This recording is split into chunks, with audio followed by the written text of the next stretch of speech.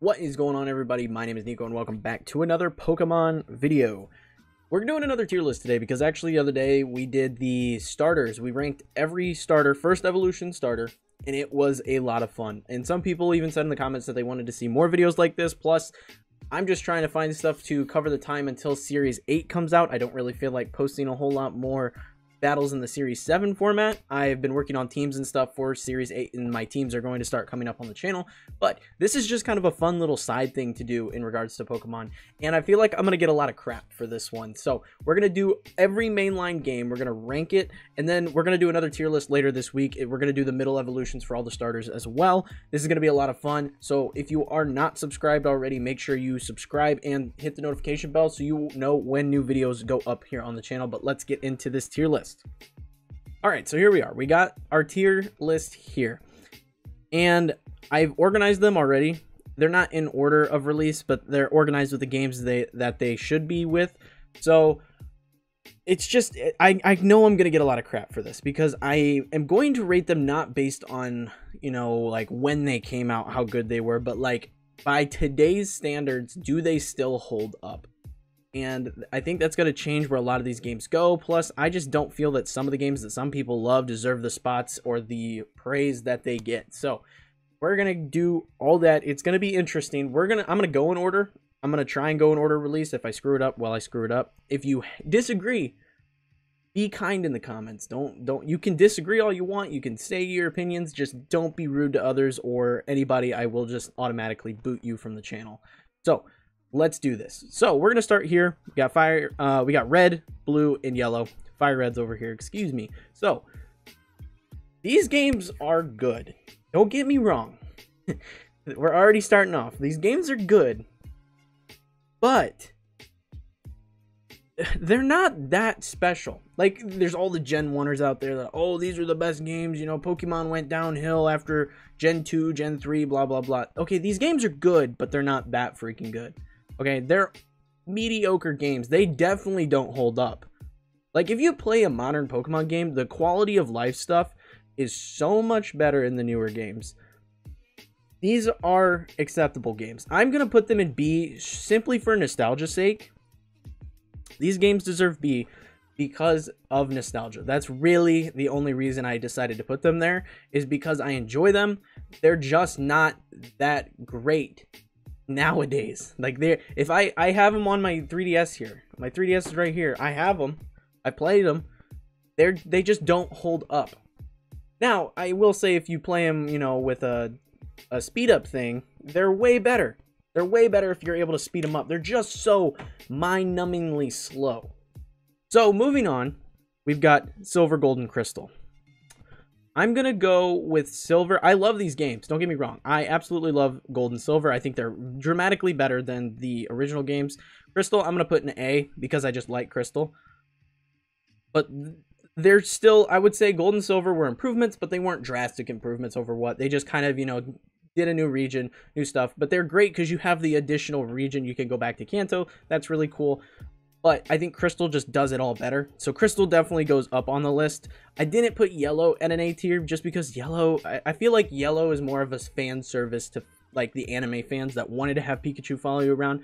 I do like the idea of Pokemon following you around, and you'll see that later on in this video, but I just couldn't bring myself to put it up any higher on the list. So moving on from there, we have, where are they at? Ruby, Sapphire, and Emerald. Now, this is going to be a hot take. I am not the biggest fan of these games. I'm really not the biggest fan of they're good. They're good Pokemon games, don't get me wrong, but they're just not my favorites. Like, they just, I don't know. There's something about Gen 3 that just never really clicked with me. So for me, these are C. They're not bad. They're just not my favorites. From there, we go to Fire Red and we go to Leaf Green. Again, this is like the third time we've gone to Kanto. I think they're better than the originals, but after being there, you know, in red and blue and yellow, and then going back in gold, silver, it gets old. Okay, you get tired of Gen 1. After that, we got Diamond, Pearl, and Platinum. Very easily for me. This was my first Pokemon game, so I understand I'm biased. Platinum is an S game because it's just way better than these. The only issue I have with these games is the fact that the health bars drop too damn slow. That's it. That's all I have, is that when you knock out a Pokemon, a one-hit KO, it takes about 5 freaking seconds for that health bar to deplete. So that's just annoying. But other than that, these games hold a very special spot in my heart, and I am very much looking forward to Gen 4 remakes this year. After Gen 4, we had Heart Gold and Soul Silver. Literally some of my favorite Pokemon games ever. So freaking good. They took what was awesome about Gen 4 and they took us back to Johto, which was awesome because at the time I had yet to go back and play Gold and Silver because I started in Gen 4. I'd yet to go back and actually play Gold and Silver as their own standalone game. So going back and experiencing Gold and Silver this way with, you know, the Pokemon following you, and it was just a fantastic experience. I really, really love those games. Plus the Pokewalker accessory was super cool. Still is super cool. It was like the first iteration of Pokemon Go. So those games are just freaking awesome. Next, Black and White, S tier. I mean, people may not agree with me here. It is a soft reboot of the Pokemon series. The story was phenomenal. 150 new Pokemon. That is freaking amazing. They were fantastic. I loved the fact that we went to a new region. There was no repeating Pokemon from previous generations until after you beat the game. That was what was up. It was a whole new experience. Like, yeah, Diamond and Pearl, they had a bunch of repeats. Everything had a bunch of repeats. You get to Black and White, it's fresh slate. That was freaking awesome. And like I said, the story was phenomenal. Now, Black and White 2, I also enjoyed quite a bit. I was a big fan of Black and White 2. However, I like Black and White 2, don't get me wrong, but I don't know if they're quite on the same level that Black and White 1 were on. I enjoyed them. They just weren't quite as good, in my opinion. Moving on, X and Y. These games, don't get me wrong, they were innovative. They were super innovative. They, you know, it was the first game on the 3DS. You know, you got to see, you could move in a diagonal direction. Everybody blew up. You could actually move diagonally. It was crazy. It was like a meme at the time. It was a super big release, and I really enjoyed these games, but they just aren't great. Like, there's some really cool Pokemon that come out of Gen 6, but they're, by the standards of Pokemon, these aren't great games. For me, I think they're probably B. I think they're definitely a B tier game. They are, I really enjoy them, but they don't hold up against a bunch of other of the releases. Now, Omega Ruby and Alpha Sapphire, I feel definitely deserve the A tier category. I know I said I'm not a fan of Gen 3. However, these were fantastic remakes. They took what X and Y iterated on with the 3DS, and they just made it so much better in these games. They were smooth. It was just a clean game. I remember playing them and just adoring these remakes. So they are going in my A category. I really, really enjoy those remakes a lot. Sun and Moon, A.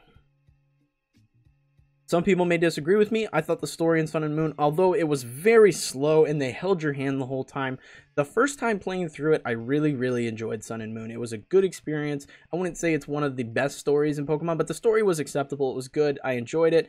And they did something different. It wasn't the freaking gym leaders again. The island challenges, to me, were a lot of fun. They got rid of HMs. You were able to go ahead and use, like, the riding Pokemon, like Tauros, Stoutland, Charizard. That was freaking awesome. So, I really, really enjoyed Sun and Moon. However, Ultra Sun and Ultra Moon are C's. They are C's on my list. Why are they C's, you might ask, if I love Sun and Moon so much? Because these games didn't do anything new. Like, I mean, I understand the point that, you know, Platinum didn't do anything new. Okay, Platinum changed very little about the game, and I put it at an S tier.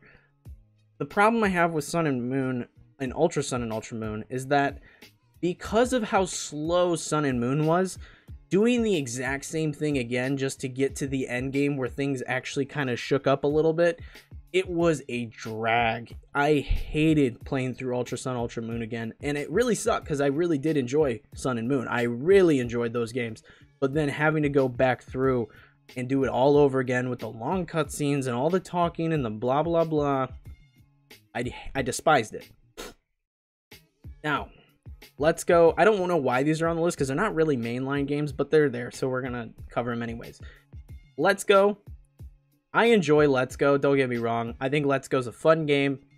In terms of if we're gonna count it toward all the mainline games, they are easily the weakest. I don't like the catching mechanics. Leave it for Pokemon Go.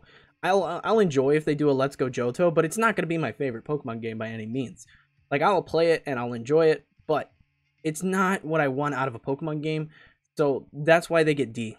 That's easily why they get D. Not to mention, this is what, the 5th time we'd gone back to Kanto. I'm tired of Kanto. I am tired of Kanto. I don't want to see Kanto again until they make a game where we can go to every region that's ever been discovered, and then we can catch Pokemon and pick wherever we start our journey. That's when I want to see Kanto again. Until then, keep it out of my games. Finally, this is the one that's going to get me the most shit, guaranteed. Sword and Shield are S tier Pokemon games, in my opinion.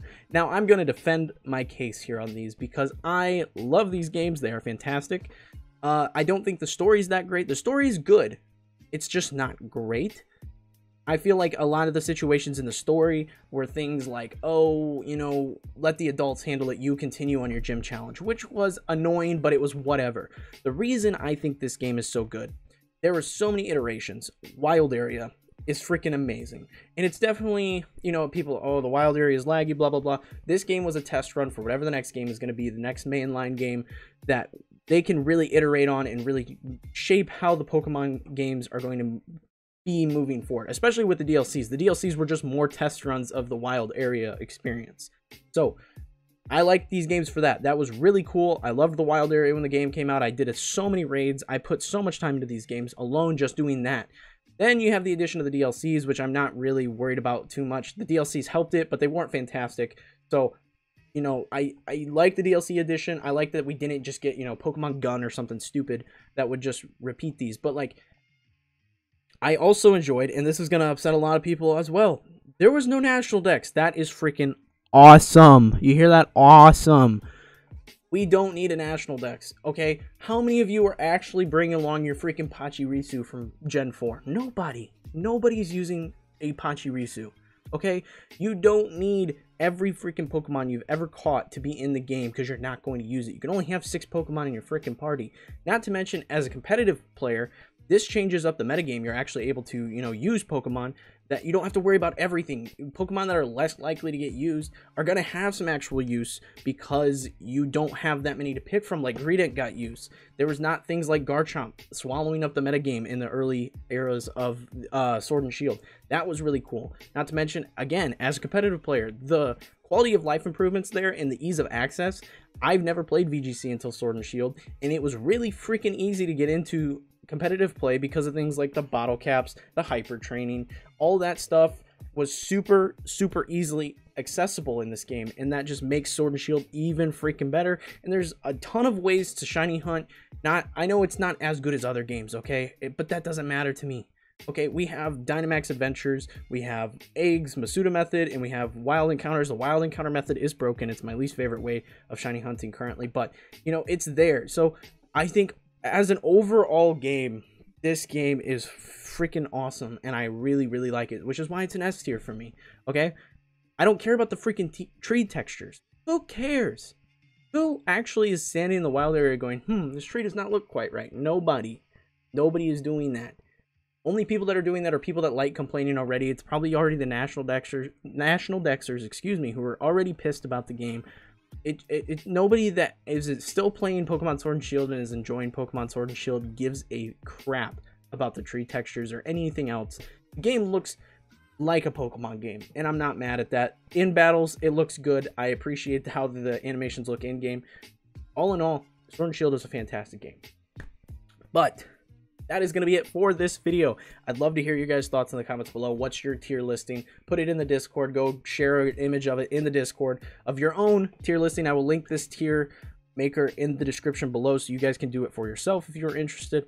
But like I said, that's it for this one. If you enjoyed the video, found it to be entertaining, make sure you leave a like and smash the subscribe button for more videos like this in the future. Be sure to check out the Discord, like I said. People over there playing Pokemon all the time. And check me out on Twitch, TikTok, and all my other social medias if you're interested in keeping up with me, this channel, the stream, or anything like that. But, like I said, that's it. Hope to see you all in the next video.